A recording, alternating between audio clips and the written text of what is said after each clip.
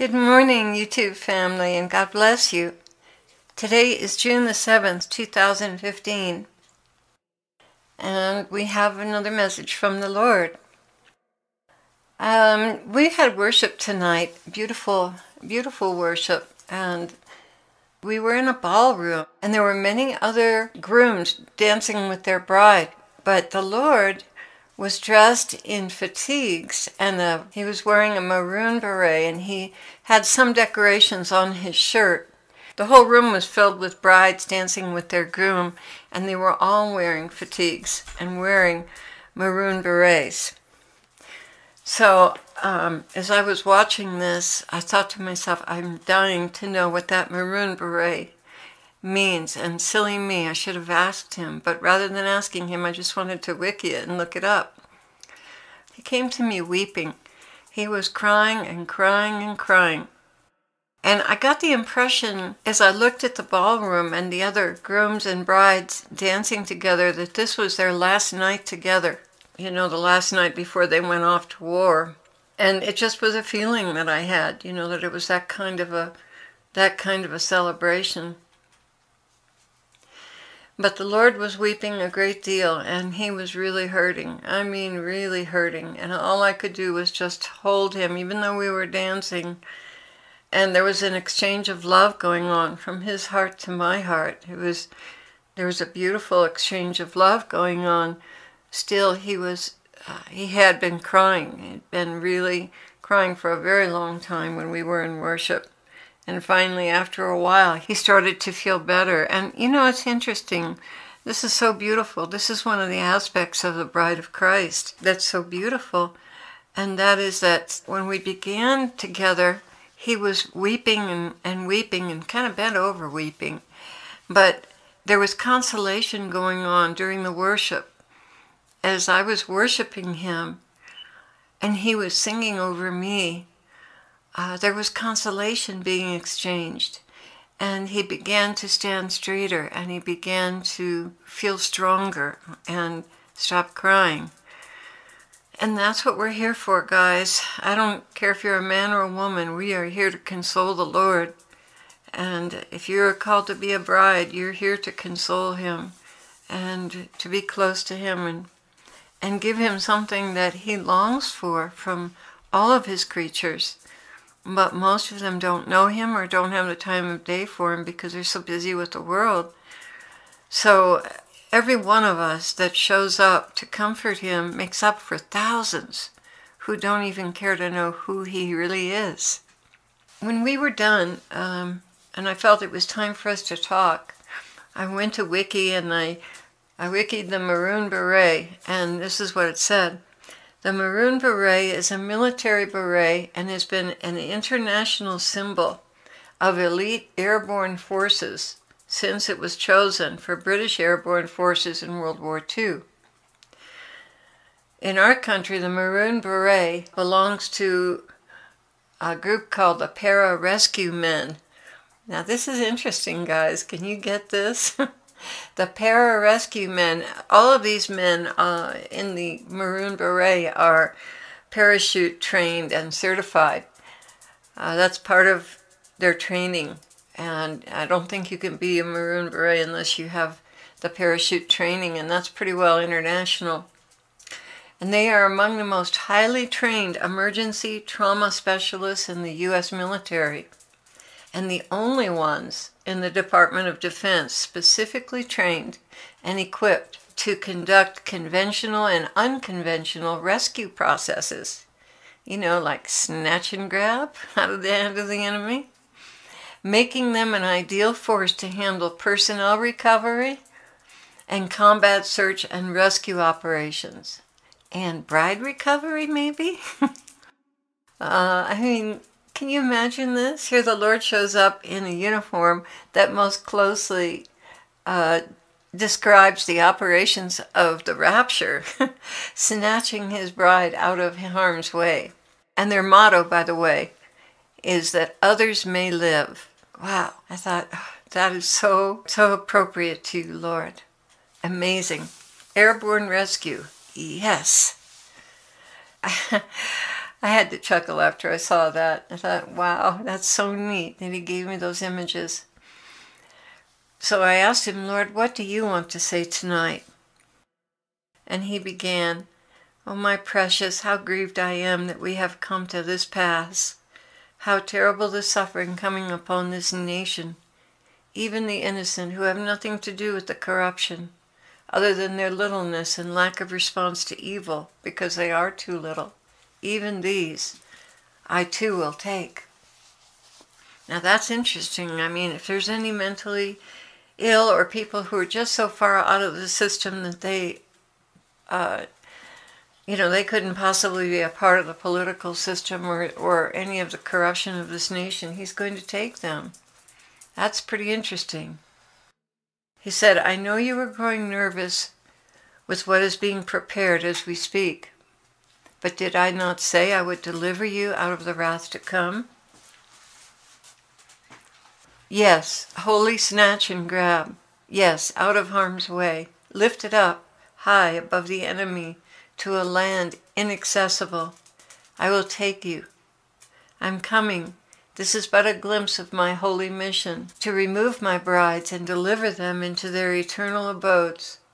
Oh, how recklessly you have lived, inhabitants of the earth, and how blindly you have contrived plans that were hatched from the devils. Oh, how devoured you shall be by your selfishness in that hour. And yet I will have pity on those who call out to me in that last moment of their lives.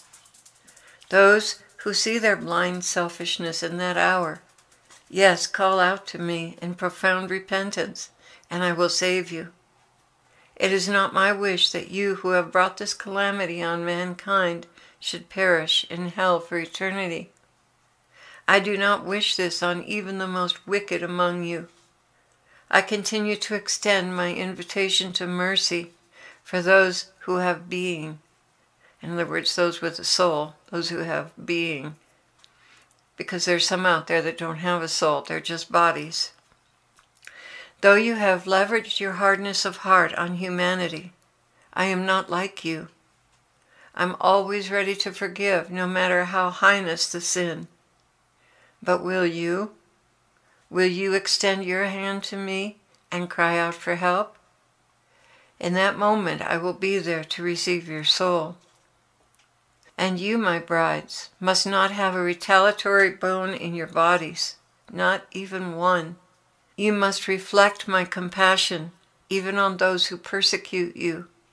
You must cry out from your cross, Father, forgive them. They know not what they do.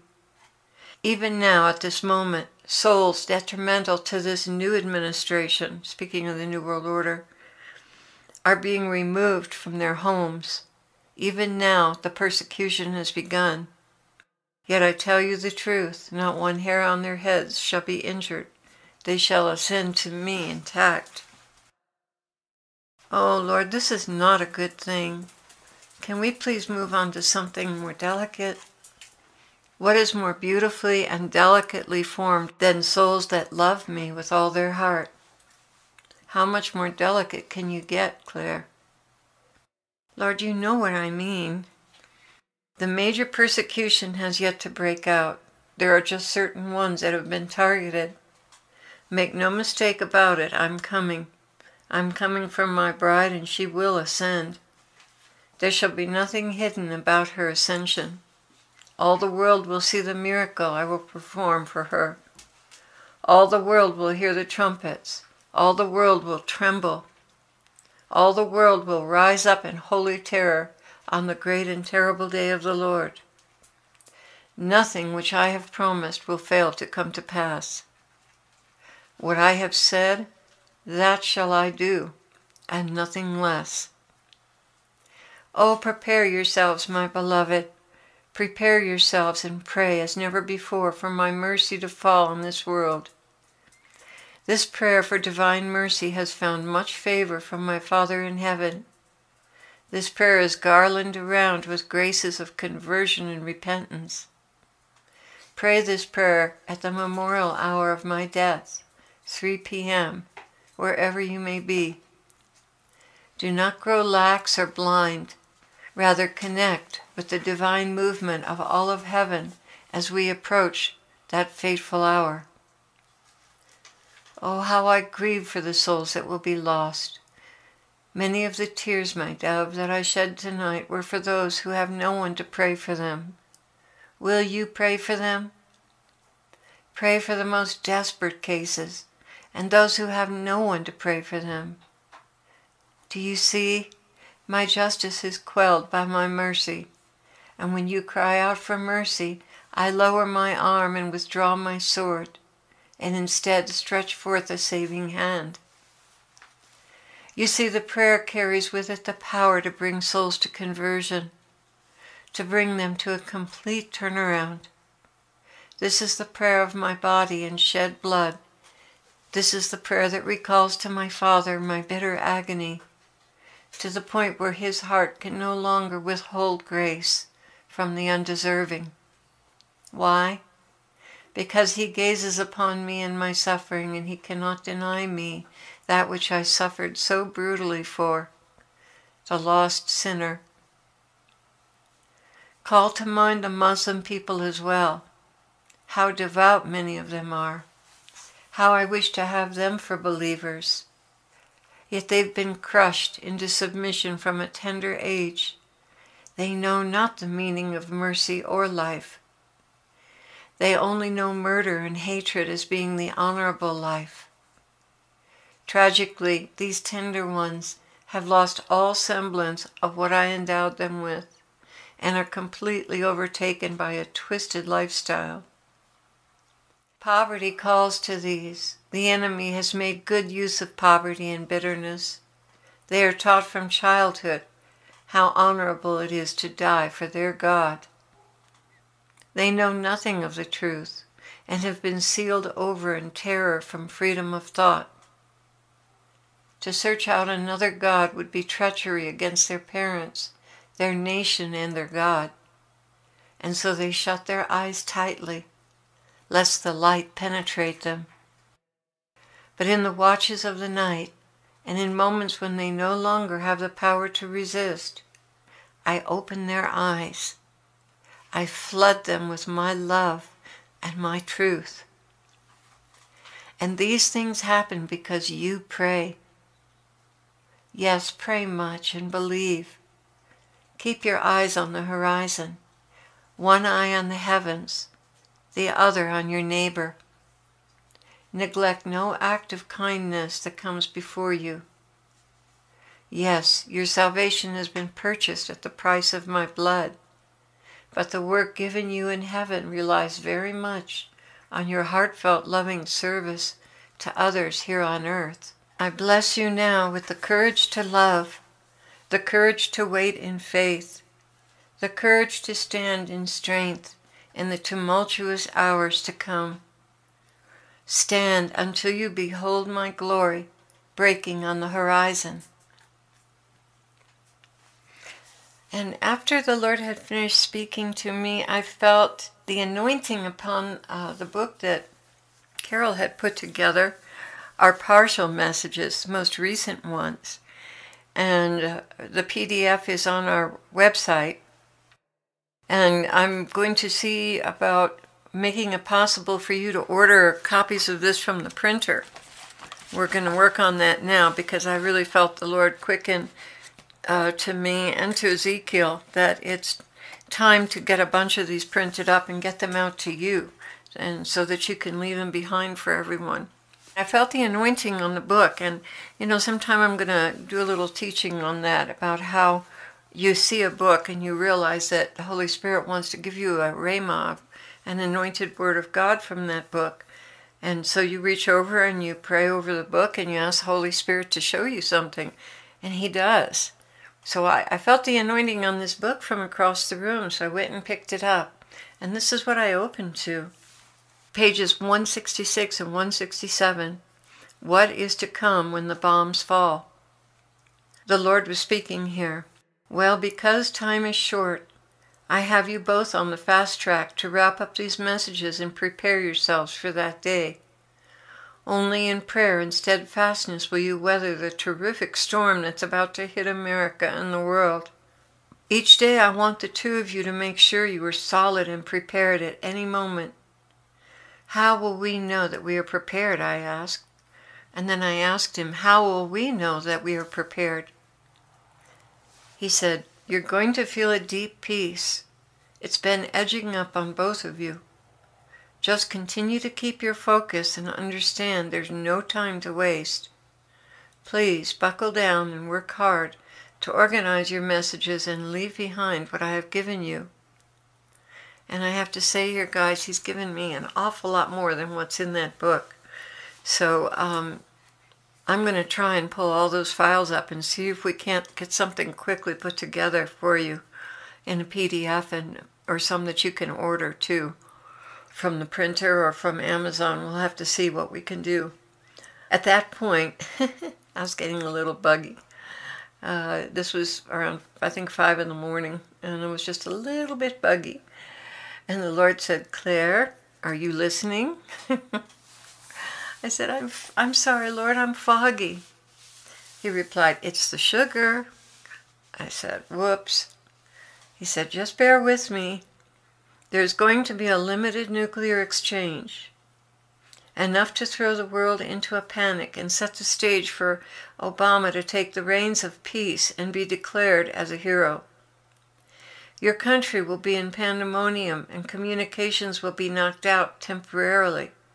But in order to enforce martial law, communication will be necessary. After all, how can the victor enjoy his victory without broadcasting it all over the world? Your country will recover from this devastation more quickly than anyone would expect, because everything is in place with full knowledge of what is coming. I just want to draw you guys' attention to something, and that is the turnkey event. I had occasion to re-listen to that today. Turnkey is a term used, I guess, in business when everything is set up for a product. And, the marketing, the packaging, the production, everything's ready. All you have to do is say go. That's the turnkey, and there it is. It's there, because the whole groundwork has been laid for it, and it's a done deal. You just need the permission to go ahead with it, so to speak. So one of the reasons why we're going to recover so quickly from this is because of all the groundwork that's being done right now and has been done for months, and years previous to this time. As he said, your country will recover from this devastation more quickly than anyone would expect, because everything is in place with full knowledge of what's coming. Your country will no longer be a world power. She will have massive issues of reconstruction and contamination to deal with. Make no mistake, those underground cities will contain the important people, while everyone else struggles on the surface. Law and order will be out of control. Criminals will take full advantage to rape and pillage. Life will be a mess. That's when I'm coming for you. Lift up your heads and watch the sky. I'm coming for you that same day. Let me repeat myself.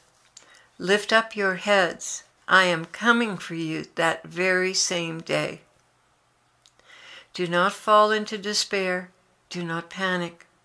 I've warned you over and over again. Your redemption draws nigh. This is the moment of eternity you've been waiting for. I answered him, Lord, I'm speechless. And he said, well, it's coming.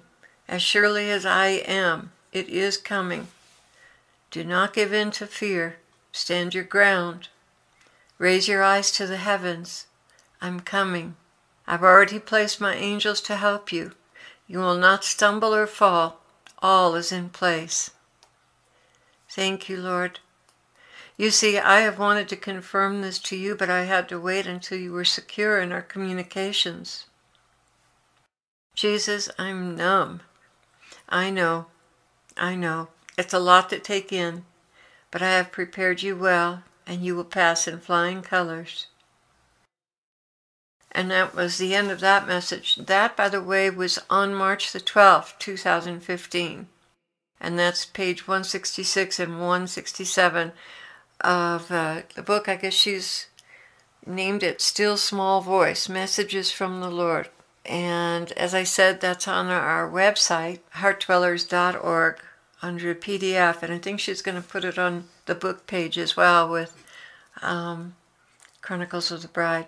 So the Lord bless you, family, and let's continue in being faithful to the Lord. And let's remember, He's asked us to pray the Divine Mercy Chaplet. And He's told us that there are graces being released for conversions with that and salvation with that chaplet. So let's all pray that chaplet. And He recommended that we pray it at 3 p.m. in the afternoon, which is what they call the hour of mercy, the people who wrote the chaplet. The Lord bless you. Pray for us as we pray for you every day.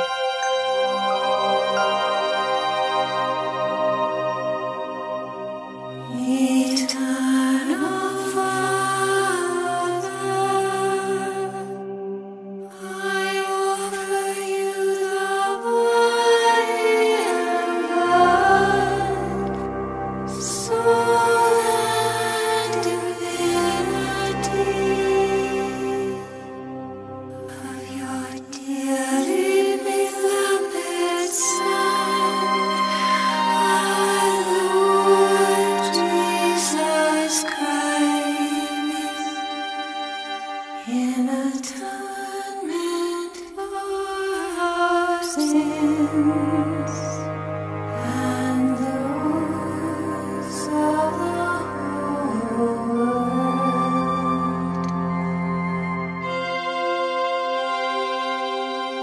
for the sake of His sorrowful passion.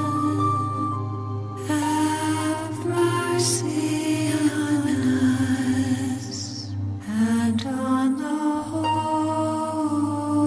world. For the sake of His sorrowful passion, have mercy on us and on the whole world. For the sake of His sorrowful passion, have mercy on us and on the whole world.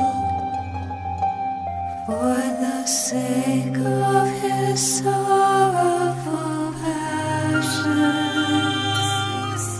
have mercy on us and